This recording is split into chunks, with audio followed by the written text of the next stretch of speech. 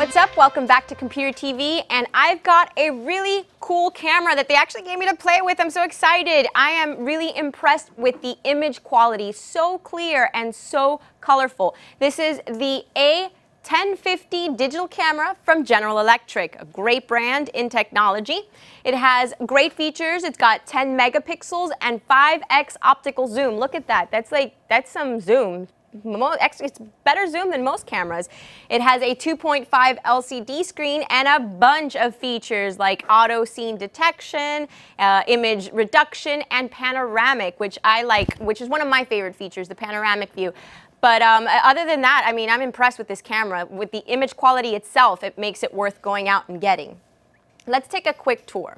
If we go to the top of this camera, we start with the power button, and next to it is the shutter button. Very simple design, very easy to use. And then you have your function selector wheel here that you go back from movie mode. So this camera actually comes equipped with movie mode. And you have scene selection, panoramic view, automatic detection, shake reduction. I mean, the features on this camera are endless. So this is a great camera if you're starting to actually get the hang of digital camera photography.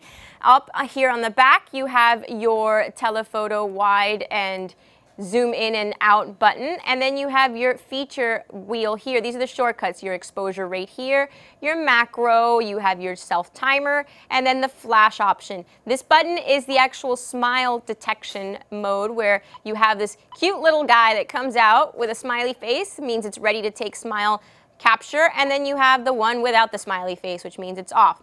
If you look over here, you know that this is the blink detection mode that comes automatically on this camera.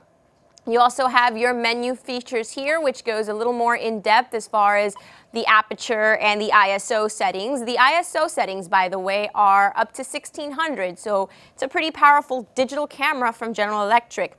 Your movies are done in quick time, and your scene selection modes are, you have up to 12 to choose from. So you have them down here. This is your landscaping, which is where I was really impressed with, because the greens on the flowers and the reds and I mean, they came out so clear. I was thrown back by the actual image quality.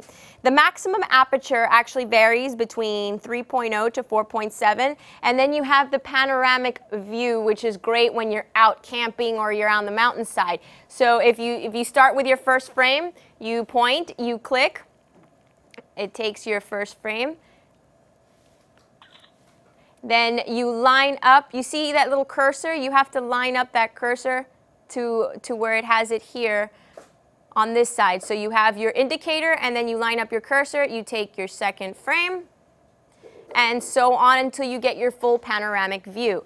If you look in the front, look at that. That's the 5x zoom. Look how far out it can go. So you can take pretty good pictures. If you wanted to take pictures of your grandfather's nose hairs, I'm sure you can do it. Other than that, it comes equipped with AA batteries, and you can stick an SD and SDHC card in here for maximum pictures. You have your battery slot here, and that's where the SD and SDHC slot go.